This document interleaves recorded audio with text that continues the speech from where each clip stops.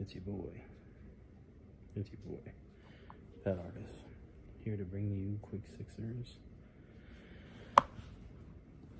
First takes on the Legend of Zelda, Tears of the Kingdom. So, let me keep this short and sweet. This game is incredible. Go and pick up a copy if you haven't.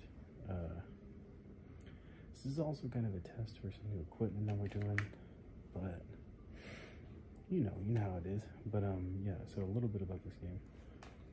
So I'm just gonna take off the headphones. Fuck it. Why not? You know what? We're gonna go ahead and walk too. So anyway, yeah, Tears of the Kingdom. I don't know, you might be able to hear a little bit in the background right now. And I'm kind of whispering a little bit, but this is mostly an audio podcast. Just a little bit, you know. So you can hear our first opinions, casually too. Casually got the blanket on, sitting on the couch. You know what I'm saying? Anyway, Tears of the Kingdom. It is absolutely insane. I have played 10 hours today. Probably 10 hours today. And I have not scratched a surface? Let's say that. There's a little hint, you know what I'm saying? Yeah, I don't know how they outdid Breath of the Wild, but they did. And it is absolutely nuts. It is like, alright, it's like almost 11 here. I might not go to, I don't know when I'm gonna go to bed, because the stuff I keep seeing, like the map is similar, we'll say. Similar is what I'm gonna say. But the rest of it is just, it's so different, it's so good. It's just on a different level. Like, Nintendo, I know this is like Nintendo's largest file size game ever, but damn, dude, you didn't even have to do all that, you know what I'm saying? It is, from what I've seen so far, as I've been playing, alright, so the first 2 hours, I'm playing, you kind of do, not a little bit of spoiler, I guess, for like the first little bit. You kind of open up on a same situation as Breath of the Wild, kind of, and you have to like kind of do something similar.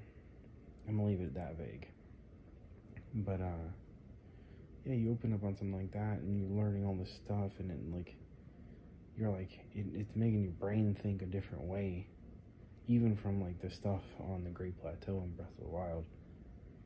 So you're like, what the fuck, like what do I do, but at the same time, you sit here and you think like, oh wow, like dude, there's so many options to get through what I have to get through. And then man, I can't talk about it too much. So yeah, so I've played probably 10 hours of this game so far, maybe 8 or 10, and I feel like I haven't scratched the surface. It is so much more, so much bigger. The story is so much better. That's what I was gonna say. The first 2 hours, you kind of get a better story in the first 2 hours than you do in the whole of Breath of the Wild, I think. So there's that. So yeah, short and sweet. This is Quick Sixers Breath of the Wild overview, but Tears of the Kingdom preview. If we were gonna score this on our normal scale, 5 out of 5, with the increments of 0.25, we're giving this thing a 5. Easy.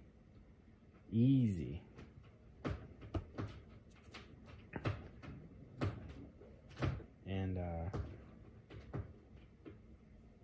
yeah, it is just, go get you a copy. We're gonna be doing, I might do some playthroughs of this, so check out our YouTube channel for more of that. But yeah, if you like what you heard, go ahead and subscribe. Check us out for more video game coverage, also beer reviews, also album reviews. You know, we're doing all sorts of stuff over here at Quake Sixer. So it's your boy, Pat Artus. Hit that like, hit that subscribe, hit them notifications if you want to keep up with us.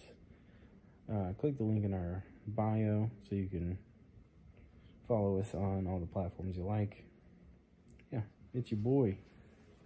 We out.